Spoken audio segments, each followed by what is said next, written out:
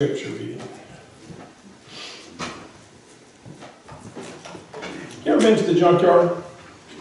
To the dump, to the landfill? You ever been there? You know what it looks like? Right? Does everybody experience that at least once in their lifetime? Some people call it the dump. I call it the dump. But it's a landfill, you know, the bath. When you get there, doesn't it just smell good? But what's it filled with? What do you see? Trash. We got household trash, right? We got bags of our leftover scrap food, spoiled things that we clean through the house, right? We got bags of that stuff. And then you got, what? You got, probably got some bottles out there, right? We got, sometimes you see furniture out there, right? You see people discarded furniture. What else you see out there? Appliances, right? You ever see, every once in a while you see appliances, somebody's discarded an appliance, maybe I guess it's broke, it doesn't work anymore. What else you see? Seagulls. Seagulls. Seagulls are out there looking for something to eat. You see Billy's old TV out there. No, I'm just playing. But you do see TVs out there, right? And you see computers. Last time I was there, I noticed they kind of like we're sectioning that stuff off now. Like you put your appliances over here. And you don't just, when it used to be, you just go and just dump it all in one place and they move it and trash. Sometimes it's limb. But what does all that stuff have in common? We bought it all and took it home one time because we wanted it. That's right. It's all stuff we wanted at one time, had some value. But what is it now? They don't want it. It's not needed anymore. It's not wanted anymore. What else? Maybe it's seen as what? Useless? Worthless. Worthless? Broken? Some of it's broken. Garbage. Garbage? Trash? How many other names we can come up with? Now let me ask you another question. You ever been to a yard sale? Or a garage sale? Or even thrift stores? What do you see in there? One man's junk and another man's treasure. Exactly. You see the same stuff that you see half the time. You see the same stuff that you see at the dump. Now, what's the difference? It had value to somebody. Somebody made it, put a price on it, didn't they? Somebody said it was worth something, right? If the yard sale might have been one of them little red stickers that said 25 cents or whatever, or $2, whatever, you know. But somebody said that junk had value. Now, it's the same, a lot of times, the same junk you'll find at the dump in reality, right? It's just that somebody thought it had value. Well, I guess sometimes the stuff at the dump is broken though, right? So, but you know, the thing about broken stuff is it can be restored, can't it? It can be fixed up. So I guess it does have potential, right? To be something. What about people?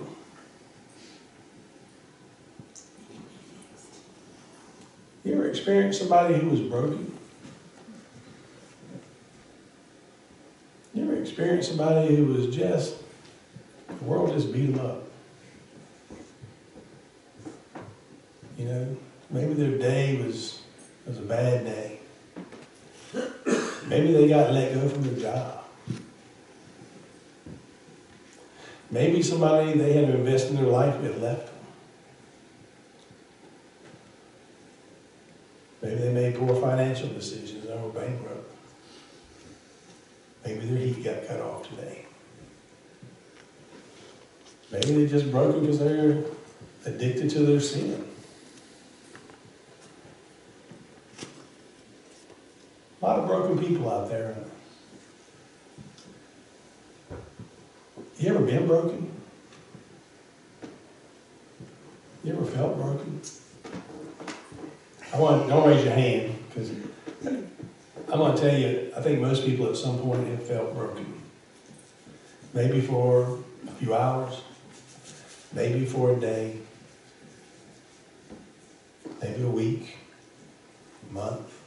know some people have felt broken all their life. But either way, there are a lot of broken people out there. I can assure you, if you feel broken, if you've ever felt broken, or you feel broken, you're not by yourself. I guess misery loves company. Not one way to say it. But today we're going to visit a piece of scripture that deals with broken people. What a coincidence. We hear the story of Simon. Simon is a Pharisee. He's a religious leader. And he has invited Jesus to his house. Now, Simon, I don't think really cares too much for Jesus. Now, I don't know why he's having the party, why he's having Jesus over there. Maybe it was just, his day on Host the Rabbi. I don't know. Or maybe he pulled the short camel hair when they were drawing straw. I don't know. But I don't think he liked him. And there's a reason I say that I don't think he really liked him. Because Simon doesn't extend Jesus the courtesies that you would normally extend somebody coming to your house. In those days, if someone came to your house, you would normally welcome them with a kiss to the hand. Let them know they were welcome in your house. But the scripture tells us that Simon didn't kiss Jesus' hand. We're also told that Simon didn't wash Jesus' feet. You see, when in those days, they wore sandals at best. And if you've ever, how many of you have had kids, and you let them go outside and run around barefoot in the summer, in the dust? If you had a yard like my yard used to be, it was more dirt than grass. And I tried, but it just wasn't real successful. So my kids would come back in, their feet would be filthy, right? And so, of course, you wash them off. Well, that's how it was every day with Jesus. So when you went to someone's house to eat, the first thing they would do is they would either wash your feet, being a good host, or they would offer you a bowl of water and a towel to wash your feet so you could sit down and you would be clean to eat. Makes sense, right? But Simon, no, not so much. No courtesy extended. They would also take oil and they would anoint your head with oil, with a fragrance.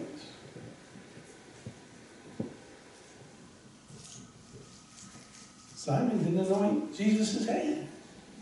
He didn't make Jesus feel very welcome at all. And I have to wonder what that must have felt like to the other people who were there at the party, at this dinner. Because surely they recognized it. See, it's not like Simon didn't know he was supposed to do these things.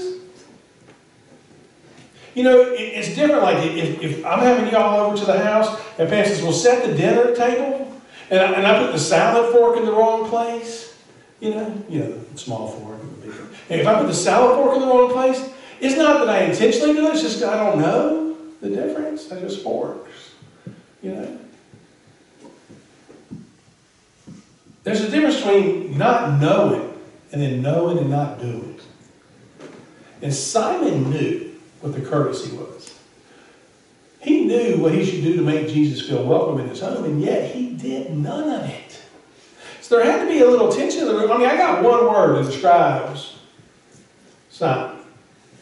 Rude. It was rude the way he treated Jesus. And have you ever been to a party where somebody was kind of ostracized? Just something didn't seem right? There's kind of a tension in the room, isn't there? It's kind of like, wow, he's just not doing. I wonder what's up between him and Jesus.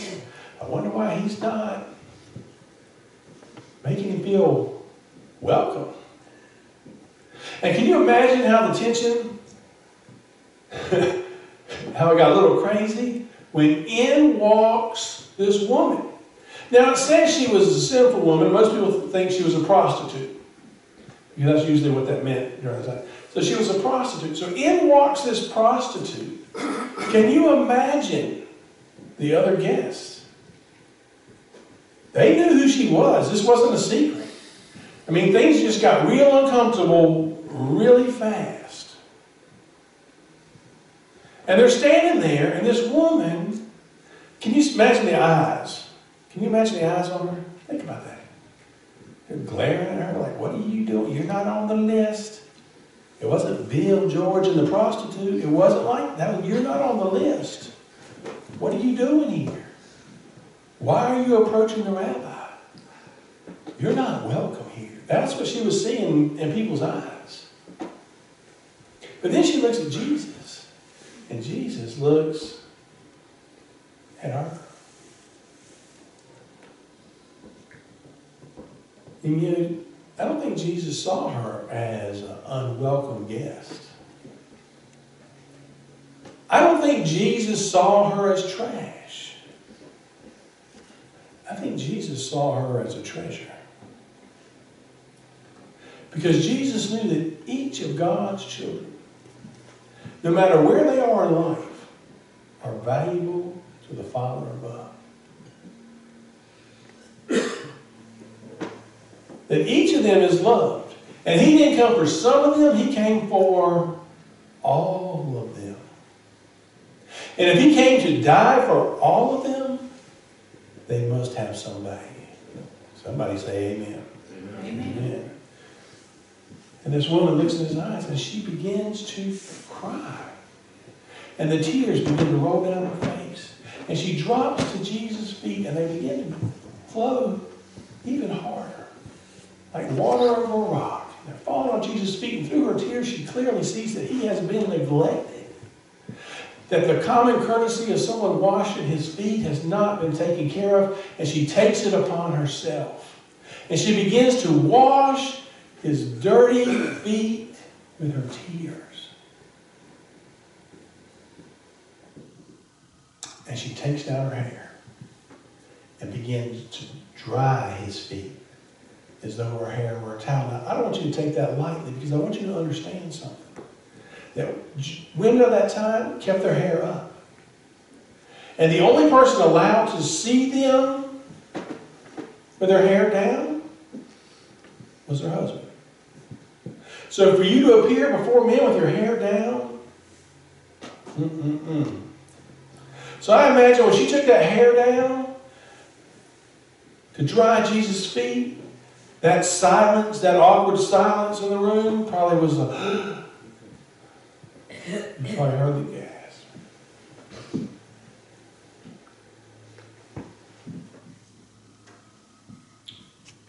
Then she took a flask, an alabaster flask. She kept it around her neck. A lot of times women would keep perfume or oil around their neck. They didn't bathe quite as often as we bathe today. And if she was a lady of, if she was a prostitute, she would probably have needed to use that to keep smelling fresh. But she takes it and she anoints Jesus' feet with this perfume. And she doesn't take a drop. A drop would have done. You just need a little drop of that to kind of... It says she poured it out. She emptied it. Maybe she knew she wouldn't need it anymore. Maybe she was changed. But she gave all she had. And she anointed his feet. Now Simon, he didn't like that, did he?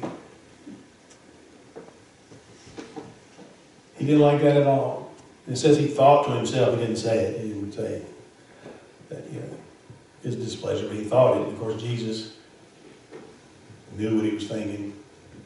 I hate that. Sometimes I think things like, I hope Jesus don't hear that. But he heard his thinking. And he corrects him, doesn't he? He tells him, but basically he's right to forgive those who sin a little, is what he's telling him. And he's right to forgive those who sin a lot. And which one would love him more? The one who had sinned a lot or the one who sinned a little? He said, well, the one who sinned a lot would probably love him more. So you got to forgive him more. He said, you're right. He probably would. And he tells the woman her sins are forgiven. That her faith has saved her. Her faith, not that she washed his feet. Her faith has saved her. He knew it was in her heart as well. Now let me ask you a question. That's a great story, isn't it? Which person are you? No, I'm not going to ask you that. I guess I could. Which person do you want to be? Would you rather be the religious leader who learned a lesson, or would you rather be the woman who was forgiven her sins and made whole again? Now, I'm not going to ask you that. You know why I'm not going to ask you that? Because that's not the point of the story. Here's the point of the story. We're all broken.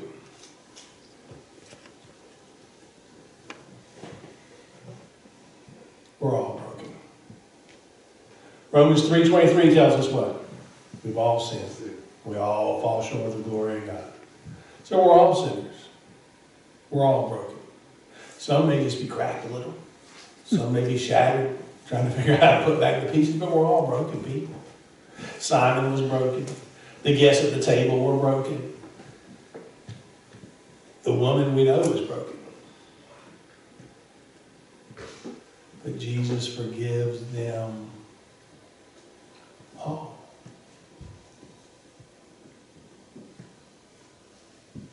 You only need to encounter the Master, right? We all know broken people in this world. Some of us are broken. Some of our brokenness is deep down inside, and we don't want to deal with it. We want to keep it buried, and we don't want the world to see it. Some of our brokenness is on the outside where people can see it and say, well, that person can't keep a job, and that person's, I don't know, they're worthless. Well, don't ever say that about somebody. That's a child of God. They all have value. Jesus saw value in them. If Jesus saw value in them, then you should see value in them. Right? Everyone is worth something. God put you here for a purpose. Nobody's here by accident. Sometimes we feel broken and sometimes we feel worthless. And I've been there myself where I was so down on myself and things in life had happened to me and I was like, I'm just, I just felt like I had no value. But then I remembered. I was created by God. And God don't make no junk. God doesn't make garbage. God doesn't make trash. Everyone has a value. You have a value. And you, and you, and you. And I can name every person here. Everybody I encounter has a value. God didn't send his son to die for you because you were worthless. Think about that. Do you think he would have sent his son to die for you if you had no value to him? Absolutely not. But we have to see past the garbage, past the obvious, sometimes to find people's value. There's a story that I read by, it was in a book I was reading by Kyle Idleman, and he told of this community down in Paraguay. They lived in a landfill. The community was actually in the landfill.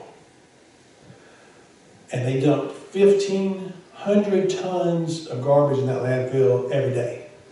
And people would make a living going through, they dig and they find something of value, trying to find something they could sell, something of value. But the community isn't known for that. The community is known for their orchestra. An orchestra. You say, what is an orchestra doing in the landfill? Now, it's not a philharmonic like Philadelphia, it's not one of those where, they have the grand piano and the violin section with the fine violins and somebody saying, would you pass me the Grey Poupon and the lead thing? Not that. But it is a mighty fine orchestra. You see, this gentleman by the name of Fabio Sanchez went to visit there. And he saw the condition of the people. And he was appalled that nobody was helping them. And so he said, he was a professional musician, And he said, I'm going to start a music school here, right here in the community. And it wasn't long, he had over 100 people lined up. Little kids that wanted to learn to play instruments. The only problem was he didn't have any instruments.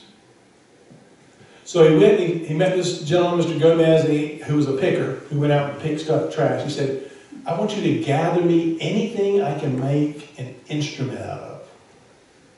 and bring it to me. And so he did. And he brought him oil drums and silverware and tubs and x-ray sheets. And they created an orchestra. They made, the x-ray sheets served as the skins for drums. The oil drum served as the bass for the cello. And they tuned with the forks.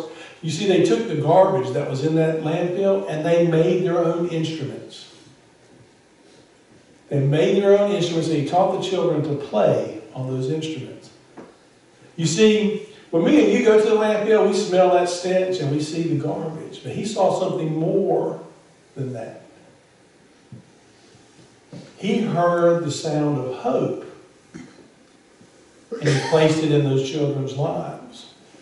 You see, I think when God looks at our brokenness, he treats us kind of the same way.